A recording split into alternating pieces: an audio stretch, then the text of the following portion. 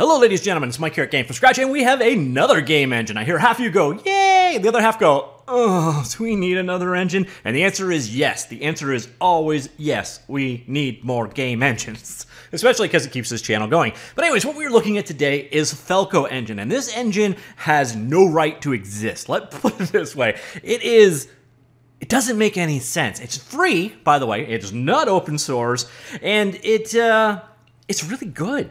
It's actually strangely polished good, and it doesn't make any sense. It's a really polished engine from a company that, as far as I can tell, make mostly shovelware. So what we're looking at is the Falco Engine. I will assume that it was called the Falco Engine because, I don't know, really big fans of Austrian bands from the 80s, Vienna Calling and Amadeus.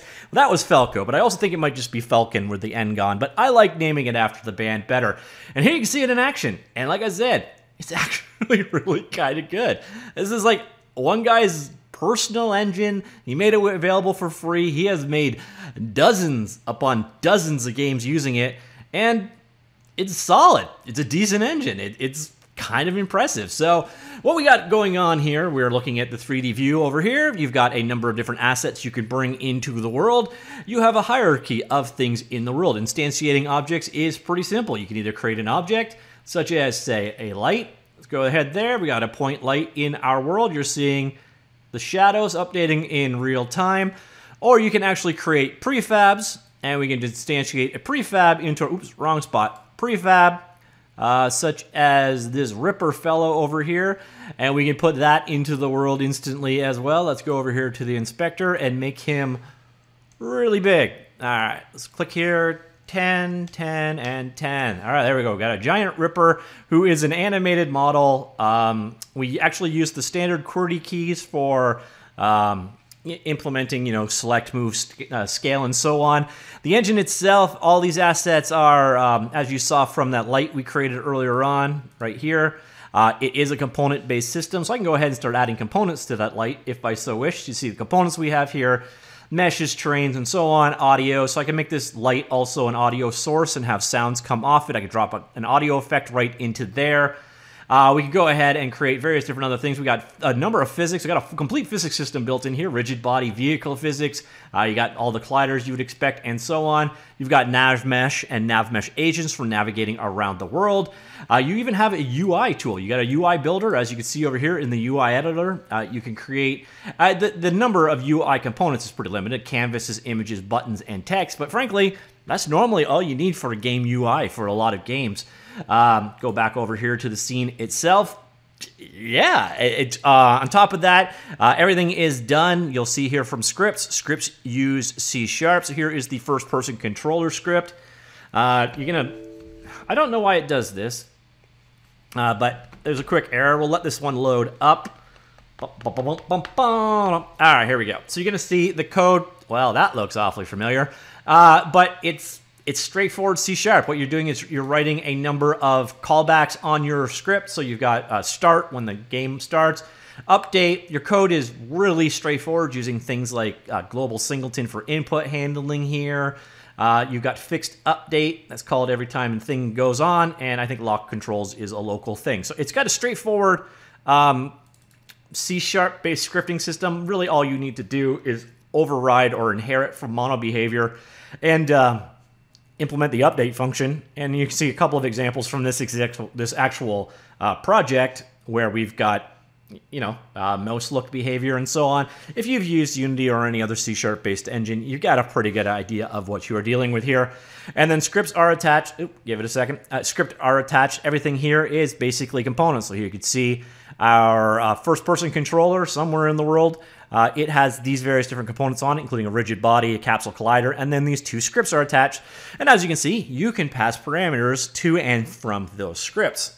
It's just good. We can even do something like this. I come over here, I go create, and then let's go ahead and do effect, particle system. There's a particle system in our world. You can see it's right over here. Let's add an emitter to it. We need a material for that, so prefab. All right, so we got a fire. Let's drop that into the material on, oh, I think that was the right thing.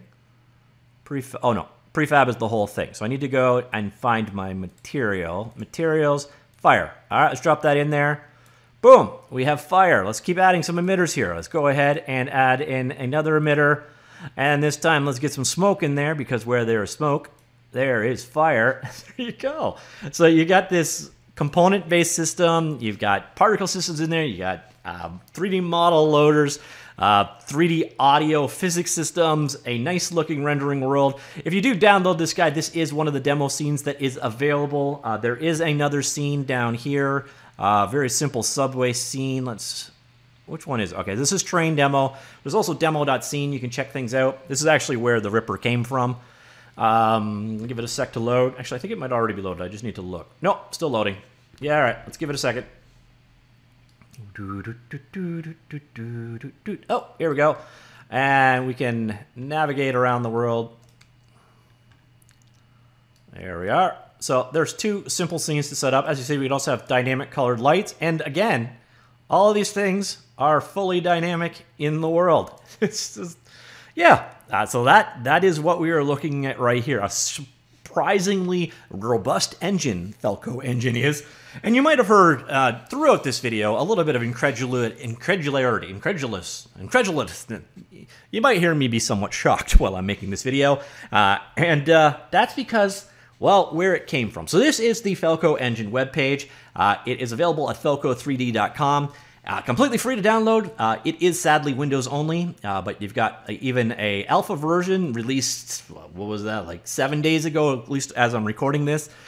So it's still very much under active development. You can go ahead and download the 3.0 alpha right on there. Details of what they changed. There's pretty steady rate of changes going on with this engine.